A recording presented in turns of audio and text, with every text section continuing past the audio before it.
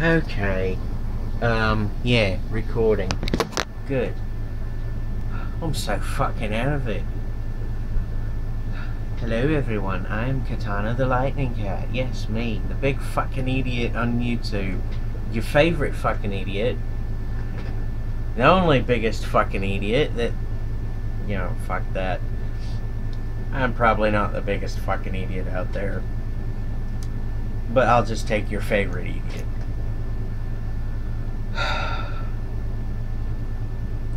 Last week, a lightning storm came through. Caused the power to go out. Can't connect with a static IP. Yes. It says to unplug the power cord from your modem or router for 30 seconds. Yes. Whoop diddly do.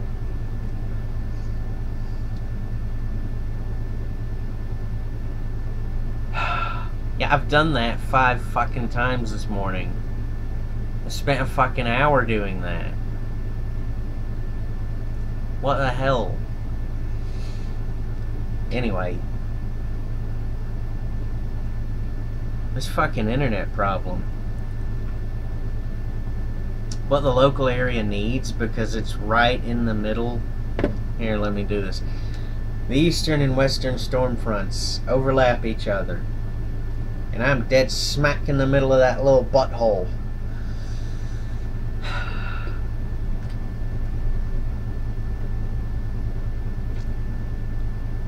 What this local area needs is an underground conduit for all the power lines, phone lines, internet lines, so the trees will stop falling on the fucking power poles, so that the fucking lightning storms won't knock out electricity and internet and phone for everyone locally.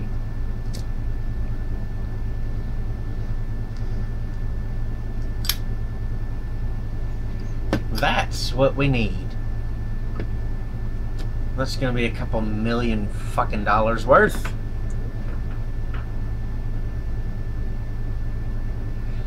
If I had it, I would just hand it to the fucking ISP and say, here, I raised a bunch of money for you, or I had a bunch of money for you. Here you go. Let's get this underground conduit network set up so that when storms come through, we don't have power and fucking internet outages. That'll help a lot.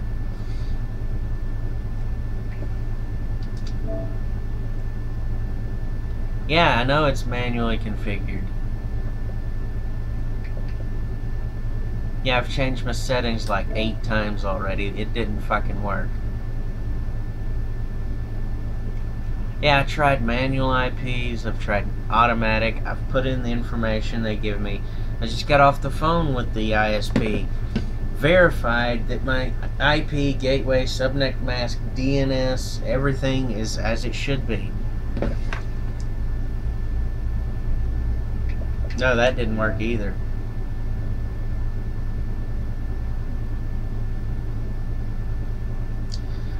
MAC address filtering.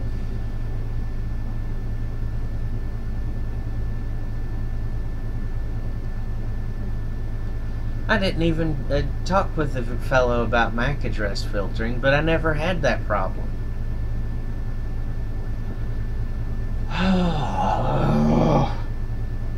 What is your fucking problem, eh?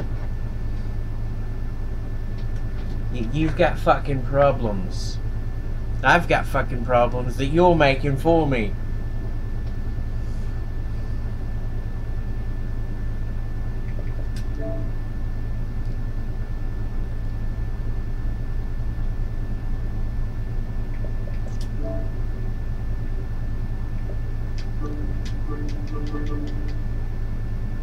It's not connecting with the wire, the Ethernet cord, or the wireless that's built into the frickin' thing. Nope, not at all. Disconnect the wireless. Yeah, this is fucking hilarious. This is to somebody, not to me, not right now. Maybe I'll laugh at it later. But this whole situation all started when the storm came through and knocked out the power.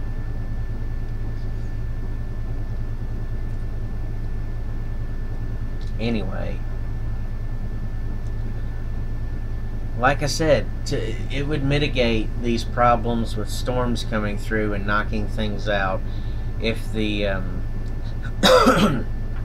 if the infrastructure for underground conduits that the maintenance workers can, go to an access hatch and just walk through and check the lines and the server nodes all in an underground infrastructure were in place. Yeah, it would cost a couple of million to start, but the ISP companies and the power companies and the phone companies, instead of going on about net neutrality like they did a few months or years ago, however long it was, why didn't they try and set up something else? I mean, it's all about money. It really is. They take out net neutrality, then they hit Article 15 so that they can monetize everyone's YouTube videos and take the money away from them.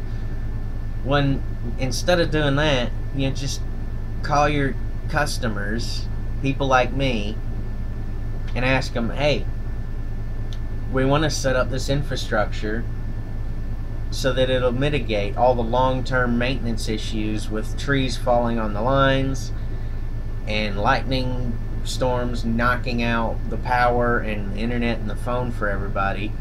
It's going to be a huge upfront cost. Would you mind helping us out? Yeah, instead of being a sneaky little bitch and going behind everyone's back and killing net neutrality and then introducing Article 15. What the fuck, dudes? Get your shit together. You're acting like you're separate from everyone else around you. This is a major fucking problem. If you just open the fuck up and communicate honestly and openly with everybody, the underground conduit infrastructure will mitigate roughly 90% of the maintenance issues with storm damage, okay? And if you set it up properly to start with, it'll mitigate flooding damage in the underground conduit network. You take the designs for French drains and you combine that with Roman roads, ancient Roman roads, where they had, let's see, the French drain set up. You dig underneath, what the foundation is, you dig a bowl shape underneath. And you're going to have little outlets going, downhill to whatever puddled water source, lakes, rivers, that sort of thing. You fill it with sand, and then small gravel, and then larger chunks of rock. You go from gravel about like that to rocks like that. Then you pour some more small gravel and sand on top of those rocks, and then you place blocks as a foundation. You let that settle. Roll over it with a semi or a fucking steamroller or bulldozer or whatever you want to roll over it with to help it settle. Then on top of that, with enough room for air and water to go back and forth in, you set your foundation for your conduit to where it comes just level with the ground, and on the sides of it you do that same bit with the gravel and the rocks and the sand, so the water goes straight up underneath it.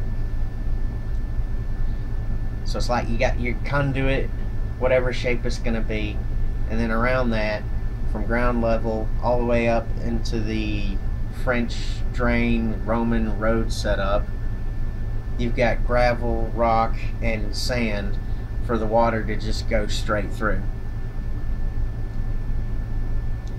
Then you've got little outlets coming off of it periodically that'll go straight into your natural water sources, rivers, lakes, that sort of thing. Yeah, it's going to be a huge initial upfront cost. A couple of million at least to start. But it's going to mitigate the storm damage. In one state, I don't remember which state, was it South Carolina or Virginia, east or west? It's one of those two. Well, four actually. It's one of those four. They've already got this sort of thing set up, and it seems to work for them. Well, I don't know if it works for them. I haven't done any research on that.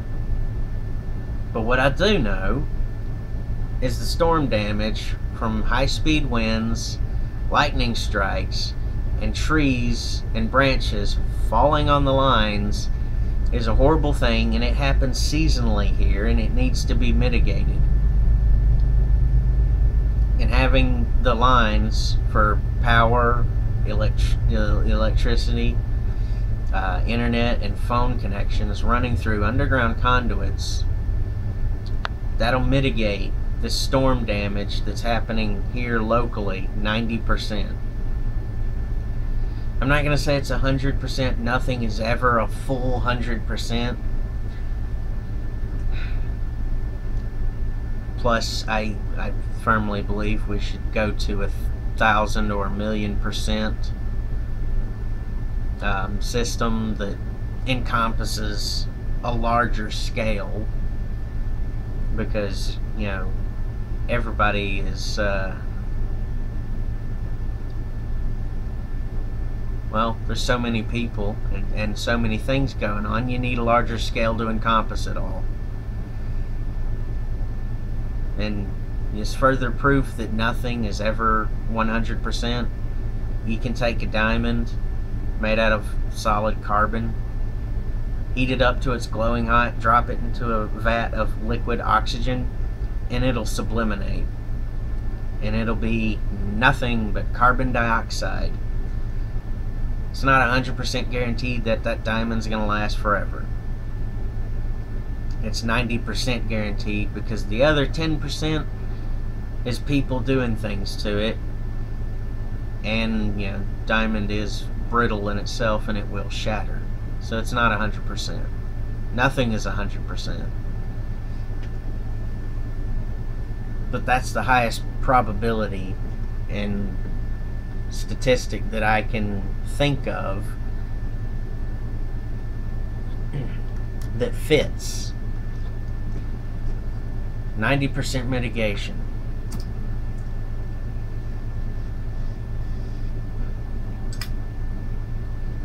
And since it is money that's the issue here, everyone involved, the companies, the shareholders, the end user, the customers like myself, the individual like myself, we will all save money in the long run, because no one will have to increase the price to mitigate the maintenance fees and cost. That's a huge boon for everybody. So then you can reinstate net neutrality and, you know, take a lighter and burn Article 13. Yeah, burn it. What was it, 13, 15? Whichever article it was. You can burn the ban on net neutrality. And we can all go back to being a little more happy.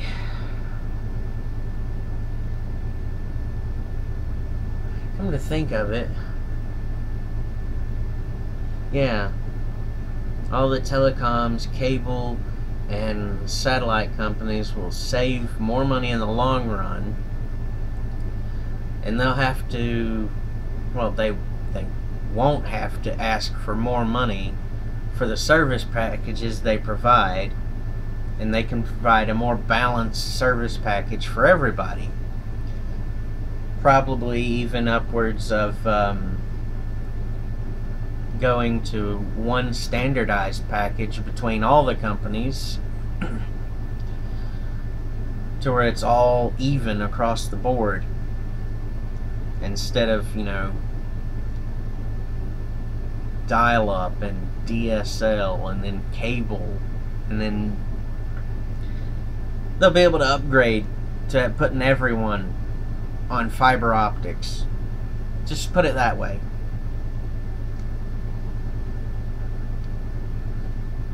Well, that sounds good. That would be a nice end result about 10-15 years away from now, if they implemented this underground infrastructure. Massive upfront cost, but you're gonna recoup those losses in the lack of continuous storm damage control and maintenance over the course of the next 15 years. I'll benefit from it. Internet prices will slowly go down over the next 15 years.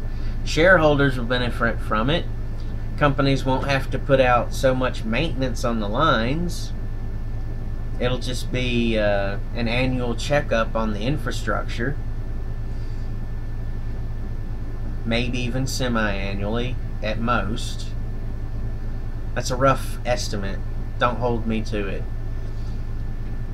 The companies will benefit from it, from not having to replace damaged lines all the time, especially in storm-prone areas like where I am, where on average the season for the storm, it's like 3 times a month. Yeah, that's the average I'm getting. 3 times a month during the storm season, I have to have the guys over at Charter Spectrum come out and do this sort of thing. That's gas money that they're spending to drive out here. That's money on the materials for the cables, the lines, the modems, routers, the gateways. That is manpower hours that they're having to pay for sending the technicians out here. One of them who was out here for 4 hours one day going through multiple modems and routers. It is a shitstorm because of the storm damage.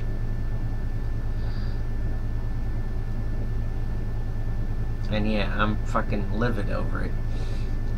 It's pissed me off. I was screaming at my console for not connecting to the fucking internet.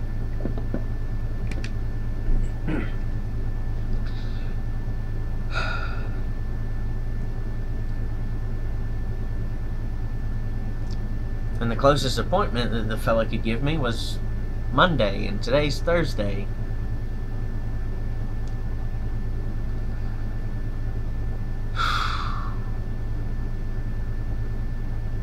Okay, everybody who has watched this much of the video, please do share it.